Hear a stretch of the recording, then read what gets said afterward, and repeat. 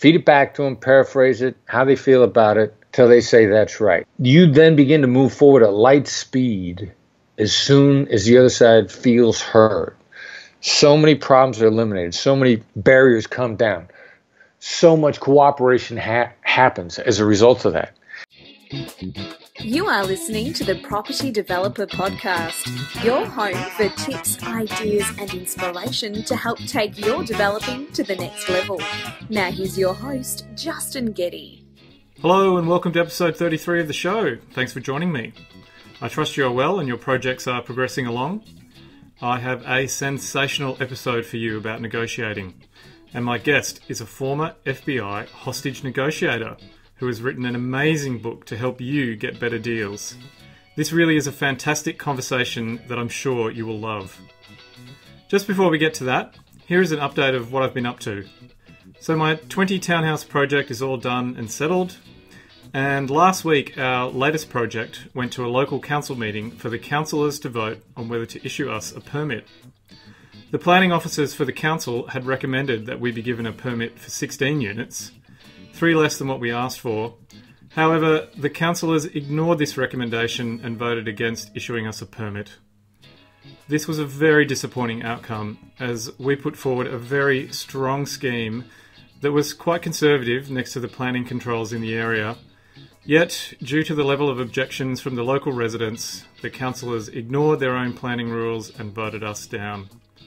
So, we are now forced to go to the planning tribunal for a review of the decision, which will take more time and cost more money. It seems ridiculous, but that's developing for you. I think it is only going to get harder to get planning permits for bigger developments, and they will take longer to be issued. Anyway, I'll keep you posted on how that progresses. So on to something far more exciting, my discussion with former FBI hostage negotiator Chris Voss. Chris has written a book called Never Split the Difference, a fantastic resource that I highly recommend you buy and read. It is filled with practical ways to negotiate better deals and is coupled with incredible hostage stories and real-life examples of how to apply the ideas in the book. And they really do work, as I've been road testing them over the past few weeks, which will be covered in the conversation Chris and I have. And there is one amazing line you can use to resurrect dormant opportunities. Keep an ear out for that one. The book really is worth getting and easily sits in my top 10 business books. Chris and I are working on a training program for property developers to help them become gun negotiators. So if you are interested in participating, please email me, which is justin@propertydeveloperpodcast.com, and let me know what you'd want to get out of it and situations where you could do with some help. For me, it's things like dealing with selling agents, navigating through the planning process, dealing with lenders and handling buyers. So all the key areas where, as a developer, you need to be an effective negotiator. Just think about the money you could save and the deals you could pull off if you were a top-class negotiator. And if you aren't getting better at negotiating, then your competitors certainly will be, and your counterparts will continue getting the better of you. In this discussion with Chris, we cover some incredible tips on dealing with selling agents, the biggest mistake most people make when negotiating, and how no is a very powerful way of framing discussions. This is a fascinating conversation, so get your pen and paper ready, and let's hear what hostage negotiator Chris Voss has to share about negotiation. As usual, I started off by asking Chris what food he could eat until he was sick. Ha! Steak. Yeah? Yeah, I eat a lot of steak. I'm a meat eater. I'm a velociraptor. Any particular way you like your steak? Medium, little, somewhere between medium well. Yeah? Yeah, depends upon the steak, depends upon the rub. Got to get a good rub on your steak. Got to get somebody to rub your steak good, right? Are we still talking about eating, Chris? Of course we are. Yeah. No entendre intended. And have you got any particular sides that you like having with your steak? Well, these days, trying to lean more towards the ketogenic diet, the bulletproof diet, which is primarily, it's a lot of protein, animal protein, and the right veggies. You got to eat the right veggies. So it'd probably be Brussels sprouts or asparagus. Oh, my wife has just gone into a Brussels sprouts phase. Oh, you got to, and that doesn't make you happy? It's not too bad. If it's done with a bit of onion and a little bit of bacon, it's actually quite good. There you go. Exactly right. You got to put some more of that stuff, and bacon makes everything better. Even bacon even makes ice cream better. Well, that's absolutely true, and I've often thought about running a podcast dedicated to all things bacon. Anyway, let's move on. Now we're here today to talk about negotiation, and you're probably one of the world's preeminent practitioners on negotiation. Can you share a bit of background with us, because it's pretty fascinating about how you got to be where you are today? And I'd like to say also, I know coach is an overused word, but I've coached a lot more negotiations. I think I'm a darn good coach, and if I could, I'd draw also an analogy, which was going to be an American sports analogy, but Americans do that much to the chagrin of the rest of the planet, because we're always talking about sports. But, there's a famous NBA basketball coach named Phil Jackson. He may be the best in the history of the National Basketball Association. As a matter of fact, all the top coaches are pretty much the same. They were only fair players. They were only pretty good players. And I like to think, I think I'm a pretty darn good negotiator, but I think I'm a better negotiation coach. And I've coached more negotiations. I can help people get better. So I went off track on what you asked. I apologize for that. That's so okay. Focus me back in as to where you wanted me to go with that. Oh, just a little bit about your background. It's pretty fascinating. You worked for the FBI. You did hostage negotiation. It's not what you'd call a standard career path. Yeah, got into law enforcement, local police officer, FBI agent, worked terrorism, SWAT, became a hostage negotiator. Ended up in charge of the hostage negotiation team for FBI New York City, and then got promoted up to where we were running the overall program, and they put me in charge of international kidnapping response.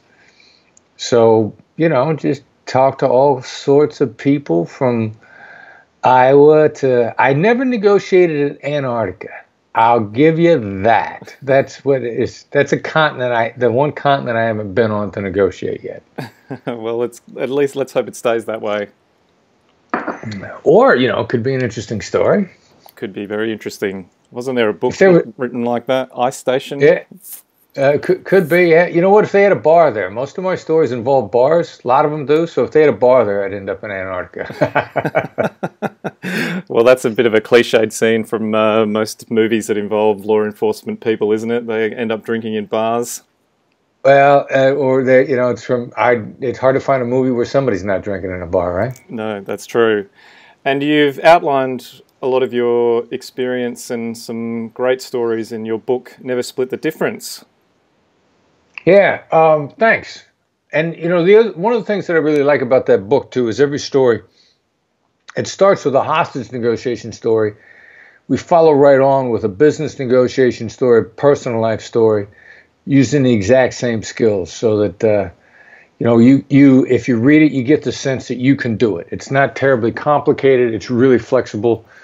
It works. And another advantage is, since it's based on hostage negotiation skills, what a lot of people don't realize is that the hostage negotiation teams all over the world use the same skills. Guys that work for the London Met are using the same skills that we used in New York City, that they use in Tokyo, Japan, that they use in Cape Town, South Africa. So the stuff works because we're human beings, not because of our ethnicity, and not because of necessarily the circumstances, because it works on people. Yeah, well, I've got a copy here that's quite dog-eared with lots of pages that have turned over and highlights on them of fantastic lines, and yeah, it really does work. I've used some of the lines in it over the last couple of weeks. Excellent. Which have good. Which have had some good results. All right, yeah. And we might dig into that shortly. But you've also had quite a career beyond law enforcement and hostage negotiation, because you've ended up being somewhat of an academic as well. I'm willing to admit that, as embarrassing as that is, the old academic title. But Yeah, I'm lucky enough to teach at Harvard, taught at the law school negotiation, was on a teaching staff there, taught international business negotiation there, in another part of Harvard, taught at Georgetown, University in Washington, D.C., taught at University of Southern California in Los Angeles, in the business schools, teaching business negotiation in the business schools. And it's been pretty fun. You run across people at that level that just want to learn. And if you want to learn, this stuff is a lot of fun. Yeah, well, it's a really practical book, and I think your book will definitely stay in my top 10 business books for a very long time. So if Thank you. people are listening and they haven't bought it, they should definitely go out there and get it, because it's great. Thank you very much. And I think it's pretty easy to absorb too. It's very easy to absorb, and it paid its money back within the first 2 weeks, Chris, from when I bought it. You made a deal that was worth over $19. Yeah, excellent. Yes. My wife and I went to buy some new dining chairs, and I used some of the techniques in the book to get a discount off the chairs. Congratulations. Nicely done. Yeah, I said to my wife, that book just paid itself off already. What'd you do? What'd you say? Did you go with the classic, how am I supposed to do that, or what'd you do? We did a deadline. I said to my wife, tell her that your husband won't let you pay that amount of money, and we've got to go and get the kids from school, and she needs to tell us right now whether we can get whatever it was, $20 or $30 off each chair. Well done. Excellent. Very good. Yeah, well, that's a key thing, too. You don't really say no. You just say you can't do it, which is the other side reacts completely differently to that when you say you can't do something. They want to help. They want to jump in. They want to make it work. Yeah, nicely done. Yeah, and I've also used your technique of asking people whether they've given up on something. Oh, man, that's killer. Oh, that is killer. I was shocked at the results that line has got. That one is one of the craziest jolting things in a positive way. That may be the single most effective positive jolt line that we have. Yeah, it's unbelievable. I'll share a story with you about it, because I've been trying to get a guest on this podcast for probably 9 months. And I lost contact with them for about 5 months. They just were refusing to respond to my emails, and then I sent them that one-line email, have you given up being a guest on the show? And within 5 minutes, the guy had written back saying, no, we haven't. We're still interested. Wow. That's cool, right? Yeah, really cool. I hope he's not listening. Well, it's all right. I mean, you know what? You use your powers for good and not evil. You're trying to help somebody out. You're trying to make a good deal. Yep. That's a good thing, because, yeah, this stuff really is sort of, when you wrap your mind around it, it's kind of insanely influential. So you can do a lot with it. Hopefully you're doing good stuff, and you are. Well, it's very early days. I actually could have used you on my team over the last couple of weeks, because I've had some negotiations that didn't go my way. So that's... Make every deal. No, that's right. Actually, that was one of the questions I wanted to ask you, was around how you handle things when a negotiation fails. Yeah, well, the only time these days, the only time I feel a negotiation's failed is if we haven't really gotten anything from the other side where they're starting to collaborate. A lot of people early on are going to try and cut your throat really quick. And if they can't cut your throat quick, if they can't lowball you, if they can't high anchor real fast, then they move on. And I want to at least know what I could have gotten out of them. And so if I don't get them out of that, if I can't break them out of that and get them involved and get them collaborating, to me, that's the only way that I've failed. Now, there's been plenty of discussions we've had where, we've gotten into them a little bit, and based on the conversation, I don't like what I see, and we're not going to move forward, or I don't like them because I can't trust them, and then we don't move forward. But for me, a negotiation failing is failing to get any sort of collaboration at all out of the other side. And most people you can get some collaboration out of in some way. You can add some space into it. And that really isn't that far from, the rules for success in hostage negotiation, because bad guy sets a deadline, I want something now, or I want some at a certain time. If we take them 1 minute longer than what they originally planned, then we're already winning. You win your battles a little at a time, by inches, if you will. And then if you play the game like that, then pretty soon that stuff starts to accumulate and you make a lot of good deals. Okay. So what about when the deal just doesn't happen despite all your negotiation and the ink doesn't go on the paper to complete the negotiations and get the deal done? Yeah, if we've given it a try, and we've had conversations that we didn't get past square one on it, or maybe we got to square three, and we should have made a deal, but we didn't. To me that's all right. I believe that a bad deal is far worse than no agreement. We say no deal is better than a bad deal. And so I'm happy not to make the deal if I smell there's a bad deal in the offing and I just avoided the bad deal.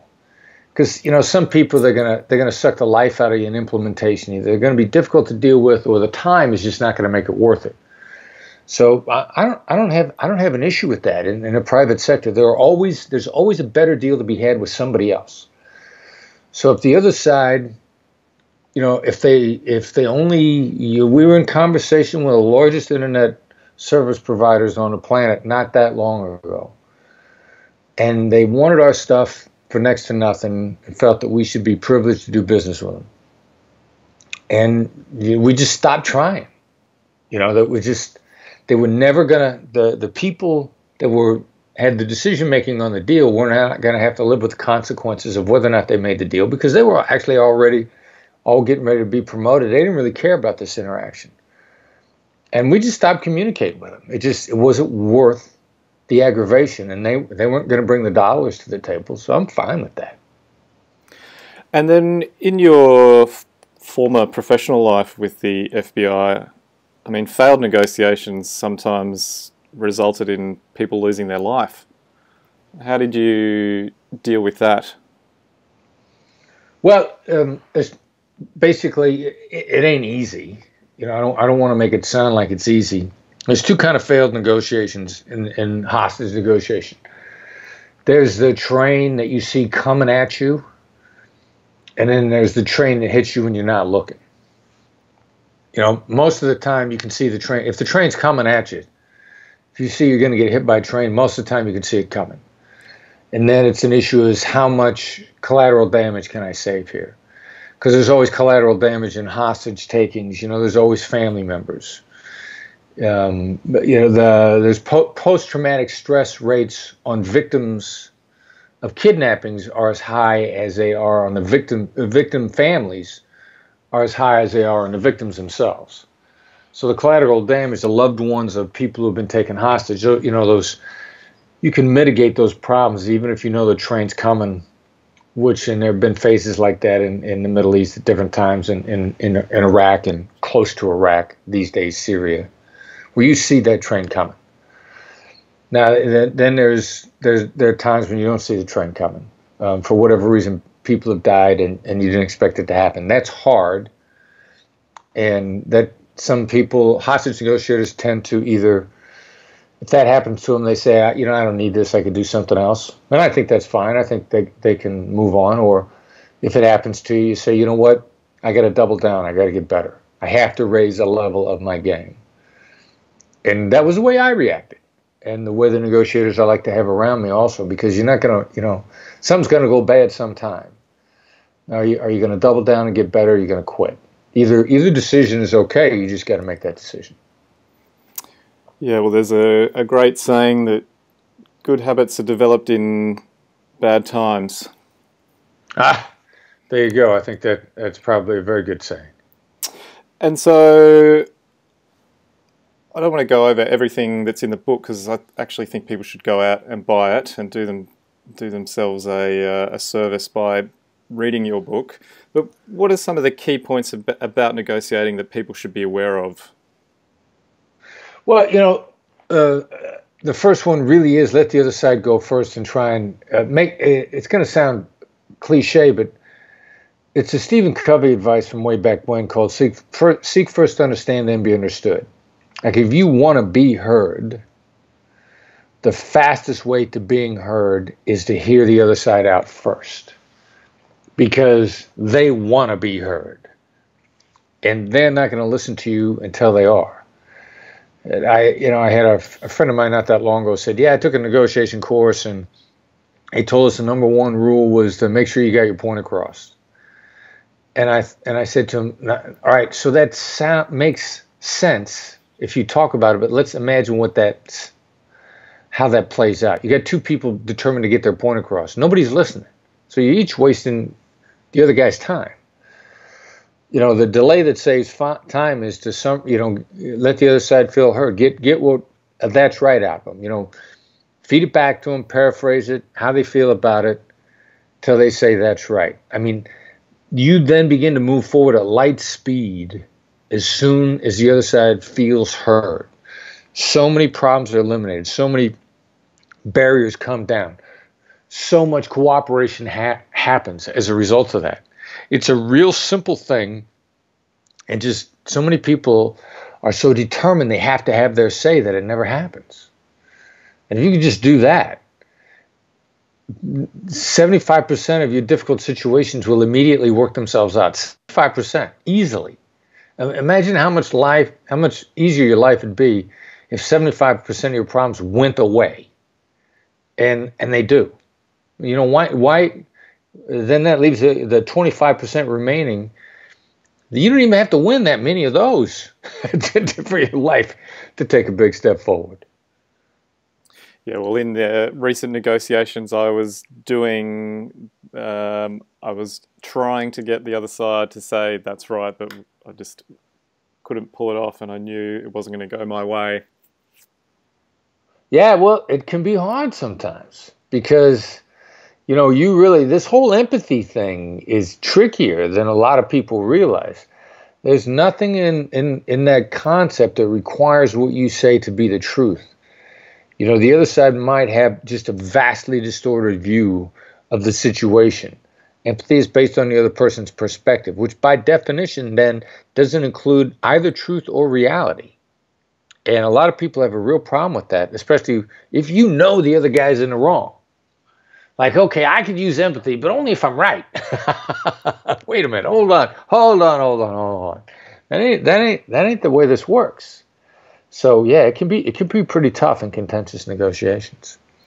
And I know that's a point that you made in your book around, I think you called it tactical empathy, where you can empathize with your counterpart, but that doesn't mean that you sympathize with them. Right, and that's a fine line that might as well be as important as a Great Wall of China. You have to get that clear in your head, or you will not be effective with empathy. You just won't. Yeah, which I thought was an interesting point, because I think it would be quite easy for people to think, for someone like you, negotiating with what would be described as very bad people, would be very challenging. It's challenging until you come to see the power of it. And then when you see how powerful it is, and if you can walk that narrow path, it gives you an opportunity to have an influence literally with any human being on a planet. And once you wrap your mind around that, it goes from being challenging to being incredibly empowering. And it is. I get to the point, if I exercise empathy, I say to myself, you can use this with anybody. And that's kind of cool. I like that. Yeah, because I think it's an easy trap for people to fall into, where they just think the other person they're dealing with they're an idiot, or they're a real hard ass, and it just automatically makes their mindset more opposed to finding a way through.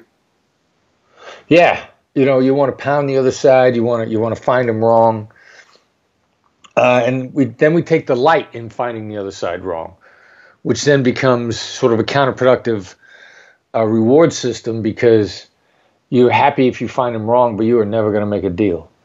win the argument, lose the deal. Win the argument, lose the relationship. What are you really after here? I don't know that you're really after losing the deal or the relationship, but it's a matter of getting out of your own way in order to make it work. And one of the interesting ideas that you articulate in your book is this concept around framing things around no. Could you elaborate on that or share some thoughts about that with us? Yeah, when we discovered that collectively, with the people that I was working with, and that's that whole thing that you talked about before, shooting out that message that says, "Have you given up on this?" Whatever it is. I mean, it's triggering the no. It's kind of a double. It hits emotional intelligence in two ways. First of all, when people say no, they feel protected. And if you feel like you've just protected yourself, you have a tendency to relax and listen and dial in a little bit. It's a classic, your teenage kid says, "Dad or Mom, can I?" And before they finish the sentence, you say no. But when my son was in his teens, and 17 or so, and he said, "Dad, can I?" And I go, "No." And then I'd hesitate and I'd wait for a few minutes, and then I go, "All right, so what was it that you wanted?" Because I already said no, right? So I'm in a no-lose position.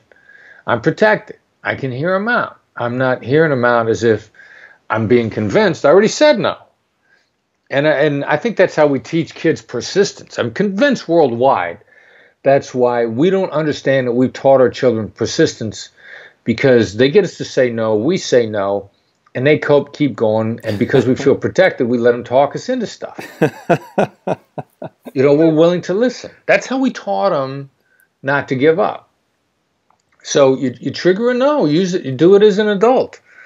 And the "have you given up on" then not only triggers the no protection feeling in the other side, but the second thing it does is it triggers loss of avoidance. And as human beings, we are hardwired. This is Nobel Prize winning behavioral economics. Danny Kahneman and his partner Amos Tversky came up with prospect theory, which means we'll go out of our way to avoid losses. We'll go farther out of our way to avoid a loss than we will go to accomplish a gain. Farther out of our way to avoid a loss and to accomplish a gain. And "have you given up on" is giving somebody an opportunity to make a move to avoid a loss, and they're more likely to do that. So all bundled into this no thing is just a bunch of really stealth psychological strategies that are just dead on. They work phenomenally. I know they do, because I've used them the last couple of weeks and I've been quite surprised, because it feels counterintuitive to do it. Yeah, absolutely. And I saw a phrase one time: learn to do the counterintuitive things that'll save your life. And that's definitely one of them. Yep. So I would encourage people to try that, use some of the techniques in the book, because they really do work. And then the other one I wanted to talk to you about was repeating. So repeating back what people say to you. Well, and repeating back what people say to you? Yes, repeating back what they say to you, Chris. Yeah, you know what? You didn't want to bite on that one, didn't you? You felt the hook, and you tried to resist. I know you did. Initially, you wanted to respond, that you felt yourself being tugged, only because you know to watch out for that. We'll come to silence shortly. Yeah, that's a mirror thing. It's a negotiator's mirror. The hostage negotiator's mirror technique is repeating, selected 1 to 3 words of what someone has just said. It's the mirror, and it's not the mirroring where you reflect their body language, or if they lean, they put their hand to their chin, you put your hand to your chin. If they lean to the right, you lean to the right. That's not that kind of mirroring. This is the last 1 to 3 words, or selected 1 to 3 words. And there's something about that also that really cuts across type, it cuts across ethnicity. People want to respond. Again, my son Brandon, my director of operations, he describes them as thought connectors. And the other thing that's really good about that is we typically use that in place of "what do you mean by?" And there are a lot of people that when you say "what do you mean by?" they're going to repeat what they just said exactly, because they thought their words were chosen perfectly. And it must inherently be the best way to phrase it. But also when you repeated back the same words that someone has just said, you're also telling them on another level, you heard the words. They don't need to repeat those words. You need more. You need to fill in the blanks. And there's no doubt in the other person's mind that you heard those words. So they don't have to repeat them again. They need to expand on them. They need to connect. They need to go into more depth. So that's another, very simple skill that has a great deal of complexity in how it hits the different portions of the brain and triggers good positive responses. Yeah, and it was something that I used the other day when I was talking to someone, and it's not something I often do, but I used it and it did unearth some fresh information, or just got the other person to elaborate a bit further on the point they were making. Yeah. Yeah, very good. Using it to unearth information is a great phrase. Yeah, so it just yielded a little bit more information that that I could then sort of stow away for future use. Well done. And what about labeling? Can you share a little bit about labeling with us? Well, the thing I love about labeling is when we first started adapting hostage negotiation for business, I wasn't even sure that labels had applicability. Like I knew that there was a great overlap in open-ended questions. We now call them calibrated questions. And we've limited that list to what, how, and what we say sometimes why, and discarded the rest of the questions. But, I didn't think labeling was that important. A hostage negotiator refers to it as motion labeling, and a hostage and it's usually, it seems like, it sounds like you're angry. You sound angry. It seems like the situation's made you upset. Those are two examples of labels where you label a dynamic or an affect. And hostage negotiators would focus mostly on emotions. And so that's why we call it labels instead of emotion labels for business, because you could label anything. I was in a conversation with the guy who became my book agent. And I just said, you seem guarded, because it was his affect. I was labeling his affect. We've had a bunch of people make great deals just before they thought the deal was going to go bad, when they've said, it sounds like there's nothing I can say to get you to change your mind. I mean, that has triggered great deals to be made. And what really triggered it open for us was we were in a course where we divide people into default types. We believe there's 3 types: fight, flight, make friends, your caveman response. And the world pretty much divides evenly into those types. And we were talking to the types. We asked each type, what skills do you want to have used on you? And labels and mirrors were the only 2 skills that all 3 types really, really, really like. And one in particular, the analytical type, a label might be the only way to get them to open up. And that was one of the analytical types. We said the question was, how do we get you back to the table? Because once driven from a table, an analytical type is nearly impossible to bring back to the table. And the individual said, maybe a label? And a light bulb went on over our heads. And we're like, wow. This, without question, has turned out to be the single most powerful skill of all the 9 skills that we teach. The labels get through. They have more flexibility to get through to more people. You can tee more things up. It's the simple, it sounds like there's nothing I could do to get you to change your mind. Makes deals. It sounds like you really want to get this right. Makes deals. And that's just a label. It's designed to trigger contemplation on the other side in a very specific way. And when you do that, again, barriers drop, information flows, things change.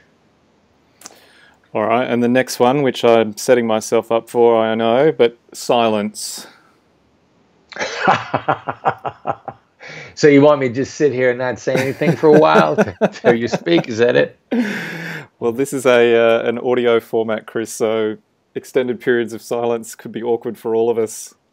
Right. Well, and the advantage that we have with the audio format too is that, like, people can't see right now that you're sitting there wearing a Batman costume. I mean, nobody knows that you actually conduct these interviews wearing Batman costumes. So, Well, and I would tell you, it's very impressive. Well, it's only on the upper half, Chris. You can't see below the desk. The Superman costume down below, is that it, right? So you're Batman and Superman at the same time. I like to have the most superpowers I possibly can. Okay, all right. Yeah, well, so silence, that's another crazy one. Some people are horrified at silence. Some people cannot shut up to save their lives. Actually, two out of three of these default types that I was talking about earlier, silence, they're very uncomfortable with it for very different ways. The very assertive, control-oriented guy feels out of control if they're not talking.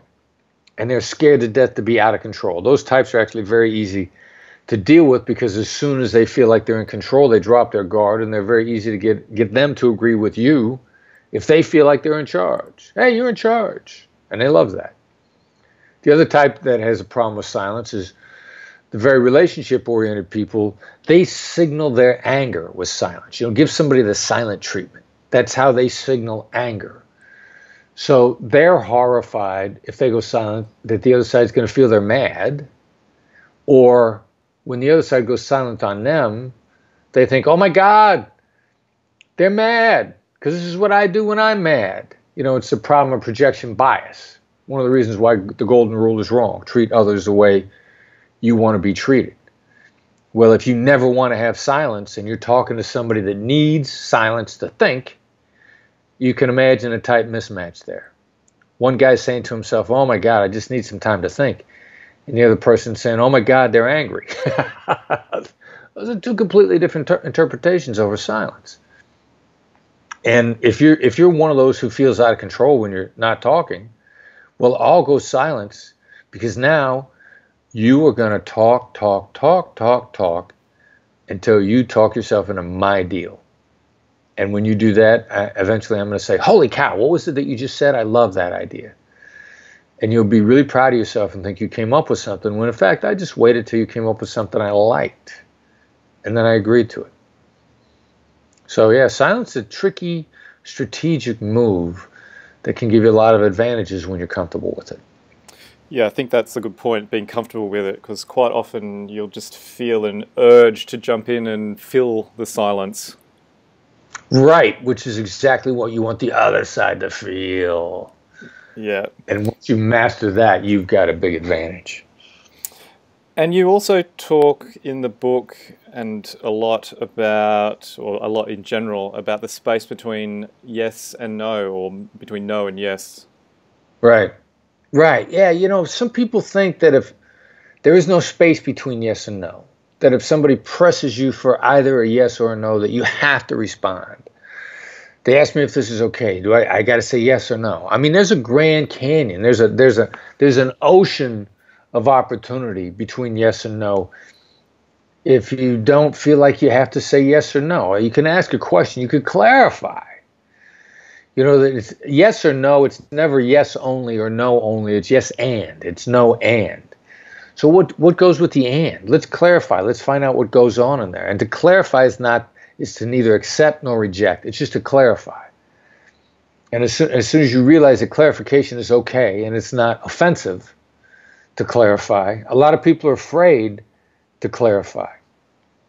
As soon as you're okay to clarify the situation, then the amount of space between yes and no is huge. Yeah, and there's a great line in your book that says, there is the visible negotiation and then all the things that are hidden under the surface, the secret negotiation space wherein the black swans dwell. I love that line. It sounds like it's a monster from the depths coming up, right? But it's a good monster. Yeah. That's my favorite line in the book. Thank you very much. Yeah, that's cool. Because, there's no such thing as having all the information. I mean, everybody out there, no matter what kind of a negotiation you're in, you're always going to be hiding stuff from the other side. You're always going to have hidden cards. Always. I've asked a lot of people, have you ever been in a negotiation when you weren't hiding cards? And I've never had anybody say, oh yeah, I always lay all my cards on the table from the very beginning. Nobody says that. Well, so if that's true for you, it's true for them. So the next step here to try to think through, it's kind of like trying to think of what's the inside of a Rubik's Cube look like? Well, the reality is you don't know what how your hidden cards overlap with their hidden cards. And that's the space where great deals are. Because nobody knows the value of the hidden area overlap until you explore it. No matter how smart you are, there's always going to be a better deal if you and they showed their cards, which is not going to happen until they trust you, or you use a label or a mirror to unearth something. Now, that gets back to exactly what you were talking about before. The mirror unearthed something that you didn't know was there, and bang, wow, there's a better deal here. And that's how you're trying to find a black swan. It's like like looking on the inside of a Rubik's Cube. How do you do that? You get the other side's help. And that term is what you then use to name your business, is that right? That is absolutely, yeah, right. What are the little things that you could do in negotiation that'll uncover the little things that you could find out in a negotiation that'll change everything? A black swan is the impact of the highly improbable. So the metaphor is designed to cover both you as a negotiator and then what you're capable of in a negotiation. And you just mentioned something about a team, and that's something that I wanted to ask you about, because you mentioned in your book about having a team of people around you, and some of them, their role is just to listen when you're having negotiations. What if you're a sole player, you don't have that team around you to help you listen in, or just to listen? Well, and some of the skills are designed to buy you time within a negotiation so that you get a better chance to listen. I mean, the mirror, the label, the summary, the paraphrase, that's all designed to sort of go back over portions of the negotiation to bring you more information without the other side feeling like you're covering old ground. You're going to hear something two times, maybe 3 times. It's not going to feel repetitive, but you're going to uncover layers all the time. Or you make a pass over something, you sense there's something underneath it. All this really is designed to make you more effective as well if you're by yourself. How do I hear more? You label it, you mirror it. And that gets you out of the whole questioning thing too, which actually uncovers more information. Okay. And how about, I'm going to get into some more specific examples here, which relate to property developers. How about negotiating with politicians? So I'll give you an example. I was recently trying to negotiate with a local councillor to support a proposal that we were putting forward for a type of deal. The local residents were dead set against it, so he was against it, and I was unable to convince him to support us. So in that situation, he kind of doesn't have anything to lose because he's not getting anything by supporting me. Yeah, well, and you're driving at what's the heart of the matter of any issue. What do people have to lose? What do they actually have to lose versus what do they think they have to lose? So you're talking about people who are more driven about the prospect of loss, aka prospect theory. So that gives you a good idea of what this politicians think about. Politicians thinking about their constituency's reaction first. So constituencies not support of what you're going for. Somebody's gotten them to imagine a different future. And most people, they look at their perception of what's lost here, which is rarely accurate. If you're trying to bring a real estate development forward, you're trying to bring for better housing conditions for everybody, better tax base, basically a better way of life. And sometimes people, what they think was, well, I'm not going to be the benefit of what happens here, so I'd rather deny other people because I'm not going to get it. And they've got a different view of the future. So the issue really becomes, how do people see the future and what do they perceive the loss to be? I know it sounds complicated, but what you really have to do is use empathy to get them to feel like they're being heard. You see me as a bad guy. Maybe in this interaction, the empathic statement would be for you to say to them, you see me as an intruder. You see me as somebody who's trying to disrupt your life. You see me as some greedy developer who doesn't care about anybody locally. I'm just trying to make a profit. Now, that by definition would have been an empathy statement because you actually didn't agree to any of it, but you did articulate it. And that's what empathy does. It takes the wind out of the other person's sails, so to speak, and it takes the steam out of their argument by articulating it first. And you're never going to get them to listen until you can say it from their perspective. So if that's their perspective, as soon as you articulate it, you show yourself as someone who's fearless and actually trustworthy instead of making it worse. So when you articulate it, then you put yourself in a position of saying something to the effect of, what will happen if we don't do this? Well, what will happen is there won't be any development. There won't be new houses for anybody. There won't be a better tax base for anybody. But you use empathy to do what's called a focus comparison, which is, all right, so here's your perspective. You see me as a greedy developer, a greedy intruder, an outsider who doesn't care about the community. You know, what's going to happen if you keep me out? What's going to happen if no one develops this land? Now that gets them to look at the future in a different way. And they feel, because you asked what question, as opposed to saying, don't you see, if we don't do this, nothing will be built and everyone will lose. That's the point you're trying to make, but you can't make it by stating it. So what you do is you sort of clear their head with some empathy, and then you ask that killer calibrated question, which they don't feel backed into a corner, but you've focused and framed their vision on a specific thing that you want them to see. And that's what the what or how question is designed to do. And is that the same sort of framework that you would use in a hostile group situation where you, say, had a community meeting where you were floating these ideas? Yeah, I would start out with the empathy statements. I mean, here's how you see this. You know, you see me as an intruder. You see me as not vested in your community. You see me as an outsider. I mean, we actually like to overstate this because this approach of diffusing the negatives, the labeling it diffuses them or even inoculates you from them. You know, denying them is a whole different dynamic. I don't want you to think I'm an outsider. I don't want you to think, you know, I'm a heartless developer.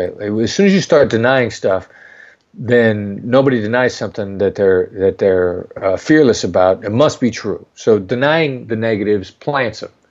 Labeling them not only diffuses them, but actually inoculates you from further accusations, which is why we call it an accusations audit, because it gets rid of this stuff. And you have to understand that 2 millimeters shift. And that's why we use empathy as a precursor to assertion, because what I want to do is, what's important to the community? What path do you want? How do you want to build a better life for your children? I mean, there's a killer one. Now you're talking about the future. You're talking about future prosperity. How do you want to have a better life for your children? What kind of environment do you want your kids to grow up in? Where are we going to be if nothing's built here? You know, these are questions that are designed to focus people on the future and the reality of inaction. And that's when now you start to trigger status quo, and people go out of their way to avoid the losses of the future, the losses caused by inaction. And then what about if that still doesn't work? Well, then the deal isn't going to happen. So you've still got more work to do around convincing them. Yeah, or, you know, I mean, at some point in time, you know, there's an issue. There's an old saying, there's some lids that are screwed on so tight nobody can get them off. You know, so you either can't or don't want to make every single deal. What you want to do is engage in a negotiation to understand either, you know, how far from grasp is the deal? And is my time more well spent someplace else? Now, some of it might just be that, you know, this deal is going to take a lot of effort to make it. And if you understand how far that bridge is, and then you can make up your mind, and you can make a cost-benefit analysis. Do I stay here, or do I move on to a better deal? I had a student that I was coaching in a job negotiation, and she did everything right, and they wouldn't give her a fair offer. They wanted to continue to hire her as an intern, but have her function as a full-time employee. And the only way for them to understand how stupid that was is for her to move on and go someplace else. And sometimes you need people to live with the consequences. Leave them positively. The last impression is the last impression. Your question may now be, what do I do now that this didn't work out? How do I set myself up for the next interaction? I have to finish with respect and appreciation for the other side. Because if they ever come to their senses, I don't want them to still be mad at me as to how we left off. Because the last impression is a lasting impression. So the very last move you should make in any negotiation, especially if the deal's not there, instead of walking out in a huff or slamming your hands on the table, the last impression is you want to leave people with is, hey, I treated you with respect. It just didn't work out. And then if it's ever going to come back around, it will, because you left them with a good, positive last impression. Yeah, I think that's a good point. You don't want to blow your stack and leave a bad taste in everybody's mouth. Exactly. And then you set yourself up for the best possible opportunity of bringing it around if round two ever comes back. Yeah, and I've seen that so many times happen in my own life where something doesn't go quite right, but you sort of leave on reasonable terms, or it crosses your mind to just let rip with what you're actually thinking, but you hold back. And then sure enough, a couple of years later, something sort of comes around where you're dealing with that person again.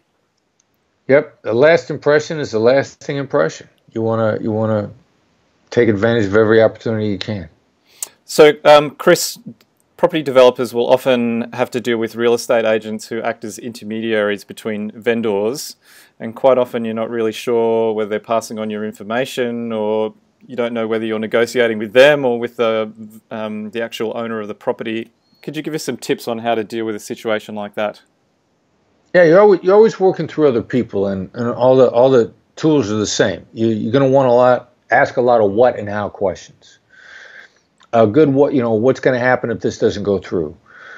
Now, some of the what and how questions are designed not just so the person that you're asking gives you an answer, but so that they think about the question and actually repeat the question to the other side, because you asked them 5 times. And at some point in time, they're going to say to the people they're representing or people on the other side, hey, I keep getting asked this question. This is what I've said. Am I on the right track? Those are the dynamics you're trying to trigger. You're trying to influence the conversations away from the table. Also, the use of empathy to get people to drop their guard and say things from their you say things from their perspective. You show that you understand. This again increases that the interactions that you want to have happen on the other side away from the table will happen. Understand how the other side sees it, articulate it. You might not like it. And middlemen, people see you as a threat.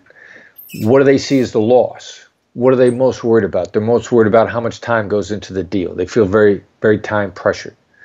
They're very scared of losing deals. They're scared of a lot of things. Take into account what they're afraid of, and then use empathy to articulate it. And then ask your open-ended question, the what or how question, the calibrated question is designed to get repeated to the other side. That's how you gain influence across the board. All right, well, let's switch gears a little bit, Chris. I like to ask people that are on the show some different questions. So what's the toughest business decision you've ever had to make? I have no... I love what I'm doing. So to me, tough is like a relative term.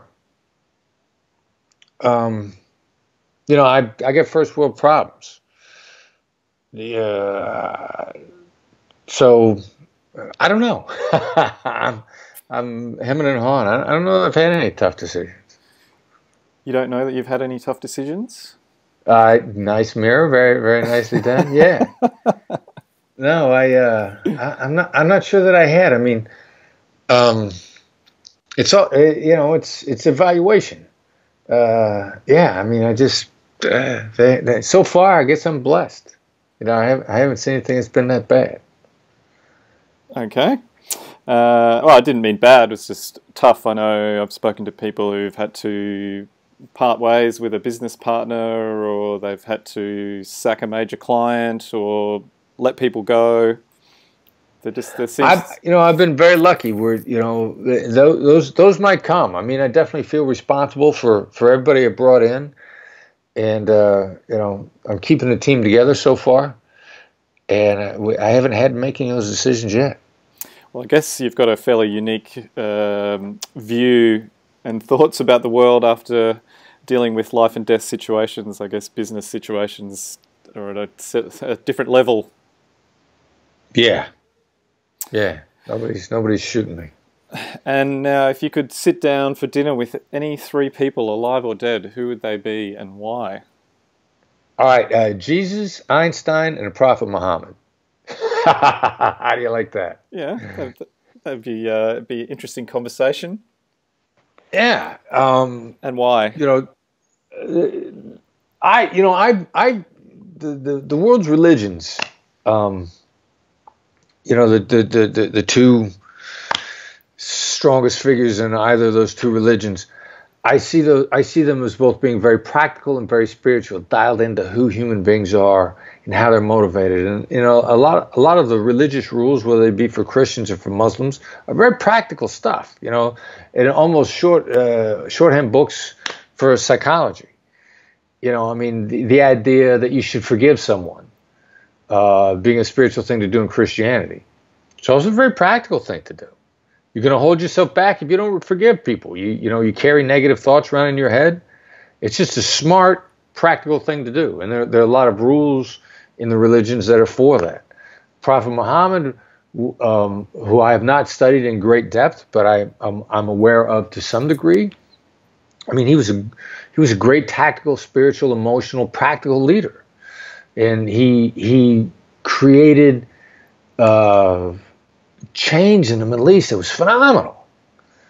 And I imagine him to being an incredibly insightful human being. That I would love to have his thought. I would love to hear firsthand what his thoughts were. Einstein, same kind of guy. Einstein, who I just recently started reading about, was a playful, irreverent guy who graduated last in his class in college, couldn't get a job out of college, and was a smart aleck. That was one of the reasons why he couldn't get a job out of college. He was last in his class, and all his professors thought of him as a smart aleck. Half the time he didn't go to class because he thought his professors were dopes, and when he did go to class, he treated them like he thought they were dopes. So, he was an interesting, fun-loving guy that did some crazy stuff, and somehow, with this attitude, discovered and figured some stuff out that no other people did. So, I think in conversations with any of those people would be tremendously interesting if you could say, like, come on, what were you really thinking? I mean, I know why you said you did this, but why'd you really do it? Yeah, I read Walter Isaacson's biography of Einstein, and it was fascinating. All right, and then one last question. Do you still drive your red Toyota 4Runner? It's not red, it's salsa red pearl. Let's get the color right. Red. That sounds boring. It could be any color. Red is salsa red pearl, and yes, I do. I love that thing. Well, yeah, there's a good story in your book about how you bought that car for a good deal. Yep, used a lot of empathy. Empathized the heck out of that salesman, pounded him with empathy, and got a great deal.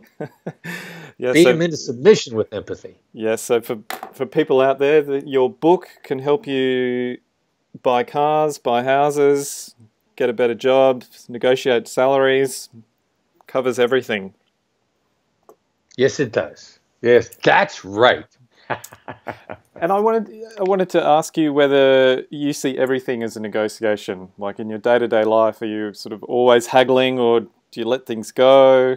How do you deal with that? Well, yeah, all right. So a whole bunch of definitions there. Like, I don't think of myself as a haggler. Now, haggling and negotiation are two different things. To me, negotiation is great collaboration. Mutual problem solving. You negotiate with somebody because the two of you are both faced with the same problem. You just got different angles on it. And I view as part of negotiation, better collaboration, better relationships. So if that's your definition, and it's mine, then yeah, I'm negotiating all the time. Haggling is just, I don't even like the sound of that word. I mean, it's kind of like win-lose. It's annoying.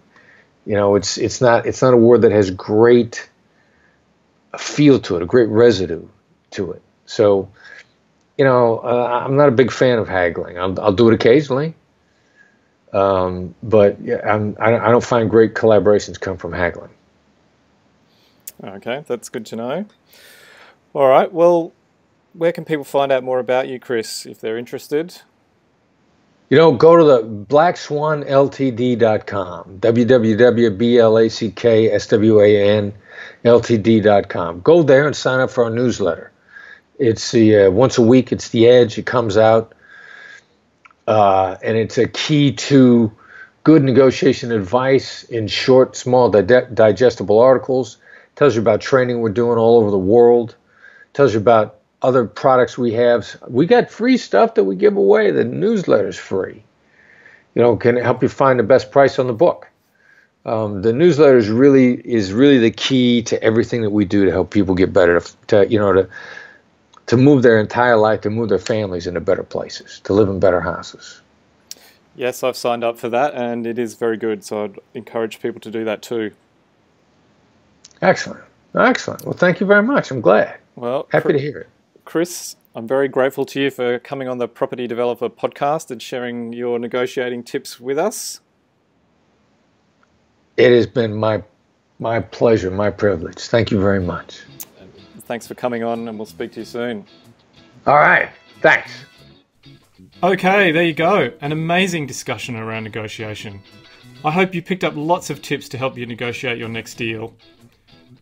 If you like that discussion with Chris and you think you want to get better at negotiating, which has to be a key skill for a serious developer, then email me about the training program that Chris and I are working on. I can be reached on justin@propertydeveloperpodcast.com. Doesn't matter where in the world you are, as it will be delivered online. So drop me a line and get ready to be more confident when you start your next big negotiation.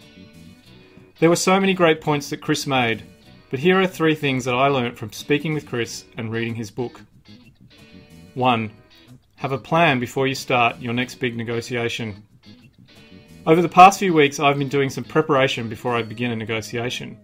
So I figure out what the outcome is I want, the key questions I want to ask, and some tips on things to be conscious of, to do, like mirroring and labelling. And I found it to be very effective. Having a plan of what you want to achieve and a simple map of getting there will surely lead to better outcomes more often. In the back of Chris's book, he provides a framework for mapping out your negotiation discussions. That alone is worth the price of the book. 2. Don't be afraid of no. I have to admit that before I read Chris's book that I tried to avoid no's. But now I can see they can be very powerful, and that there is a big space between no and yes. No provides security and cover for people, and if you know that, you can begin to work from there. Getting a no actually helps to provide some boundaries and guidelines for how to progress the discussion. So don't be afraid of no. 3.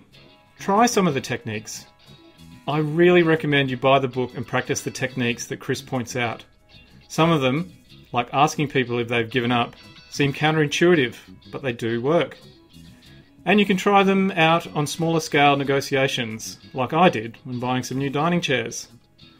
I really think you are doing yourself a disservice if you don't buy Chris's book, as your competitors and counterparts will, and they will be in the driver's seat on the next negotiation. Okay, I really hope you enjoyed this episode of the show. I certainly loved bringing it to you. Don't forget, you can find me on Instagram and Facebook by searching for Property Developer Podcast. Thanks again for listening in, and until next time, may your next negotiation deliver a killer outcome for you. You've been listening to the Property Developer Podcast. Tune in next time for more tips, ideas and inspiration to take your developing to the next level. For more developing love, make sure to visit propertydeveloperpodcast.com.